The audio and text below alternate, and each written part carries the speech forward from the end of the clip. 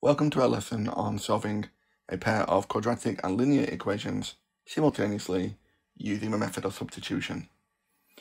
So here we have two equations, a linear where y is equal to x plus 2 and a quadratic y is equal to x squared minus 4.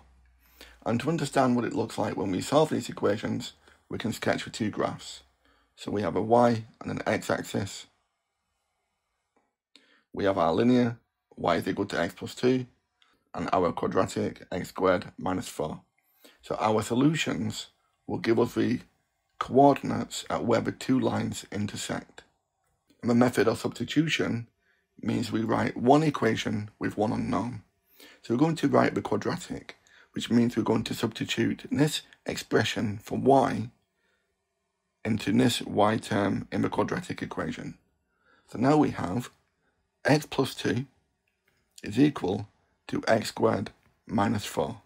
So all I've done, I have substituted x plus 2 into this value of y, because at these 2 points, the two y's are equal. So now we can solve this quadratic by making it equal to 0. We'll take away the x, we'll take away the 2 from both sides.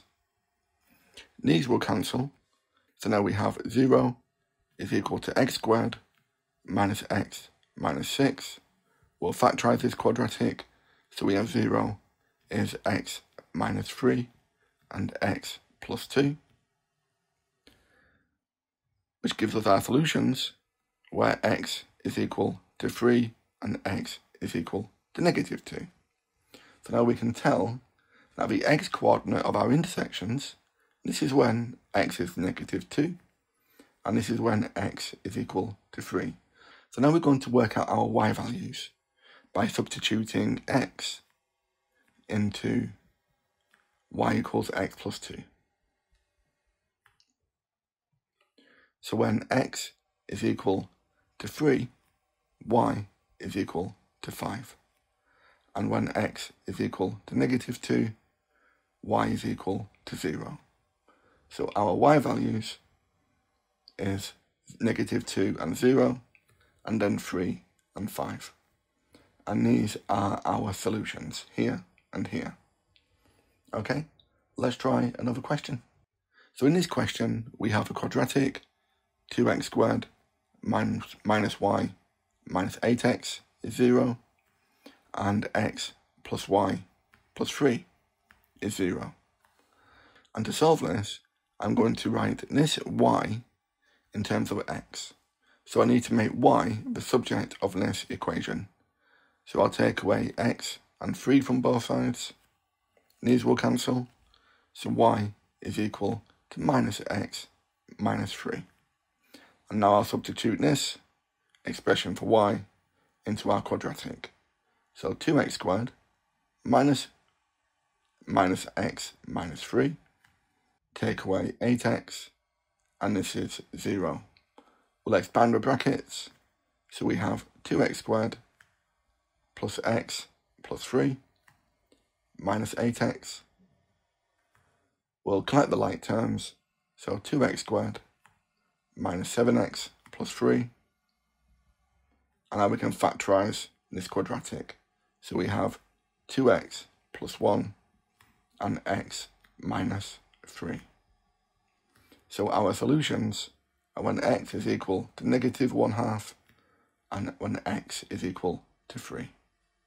So now I can work out the y values by substituting x into the easiest equation. So when x is equal to negative 1/2, y is equal to minus 3.5, and when x is equal to 3, y is equal to negative 6. So these are our solutions here and here. Okay, let's try another question. So do you want to try and solve these simultaneous equations yourself? You can pause the video and resume it when you're ready. So I'm going to begin by writing this y in terms of x. So I need to make y the subject of our linear equation. which I can do by taking away x and adding 6 to both sides. So 2y is 6 minus x, and then I'll divide both sides by 2. And I'll substitute this into our quadratic.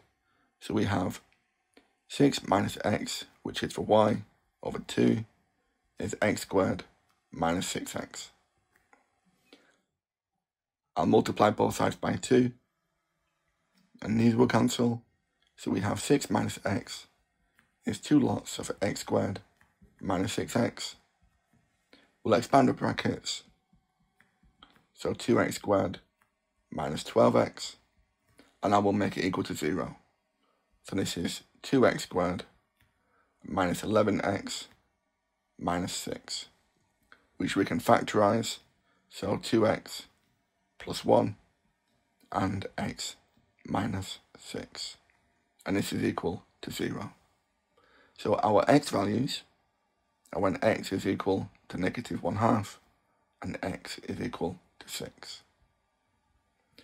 And then finally, we'll substitute x into the easiest equation, which is 6 minus x over 2 to find y. So when x is equal to negative 1/2, y is equal to 3.25. And our other solution, when x is equal to 6, y is equal to 0. Okay, let's try one final question. So in this question, we've been given the line y is equal to 5 minus x, and the quadratic here, and the two lines will intersect at points m and n, and we've been asked to work out that length in the form p root 2. Do you want to begin by sketching a graph yourself?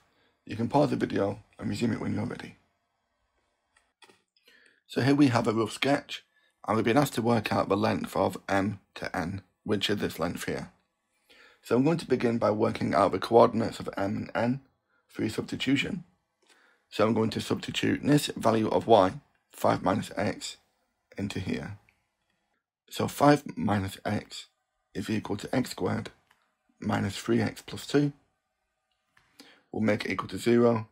So we have x squared minus 2x minus 3, which we can factorize, x minus 3 and x plus 1.